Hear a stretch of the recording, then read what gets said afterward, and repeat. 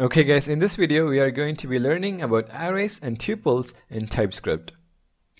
Now arrays work the same way in Typescript as they do in JavaScript. Only the declaration is going to differ because now we have types. Now there are two ways to declare arrays. The first one, we can have let string array1, and this we can specify the type string followed by square brackets to indicate that this is going to be an array. And on the right hand side we can have the initialization. So hello world. Now the second type is by making use of the generic syntax. So string array2, and over here we specify array and string within these angle brackets. And this again can be initialized to the same thing, hello, and we can have world. So these are the two syntaxes to declare arrays. Now we can even have let any array, and this can be of type any, and it can hold literally any value. So hello, and then we can have 10, and we can also have true. So by making use of this any type, we can literally store any type of data within this array. But Typescript provides tuples, which are special arrays that let you specify the type the array can contain. So let's say we want an array that can hold only string and numeric values. So for that we can make use of tuples.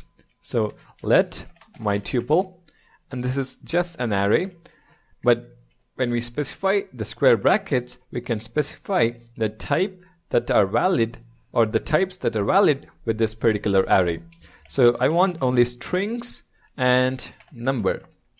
So these are the only two types that should be valid within this particular array. So now on the right hand side I need to specify the matching values. So string I can specify high and then 10.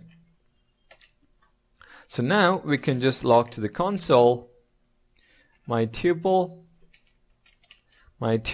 of 0, and log to the console my tuple of 1, and let's save this and head over to the browser. It says high and 10, and we can continue to add values to this particular array. So my tuple of 2, and this can be equal to, let's say, 100, and log to the console my tuple of 2, and we are going to still get that value, so 100. So we can add elements as long as they are of the same type specified while declaring this array, so string and number.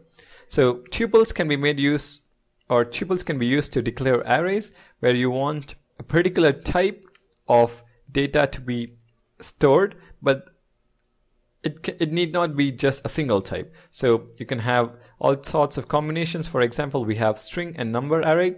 We can have a string and boolean, a number and boolean, and so on.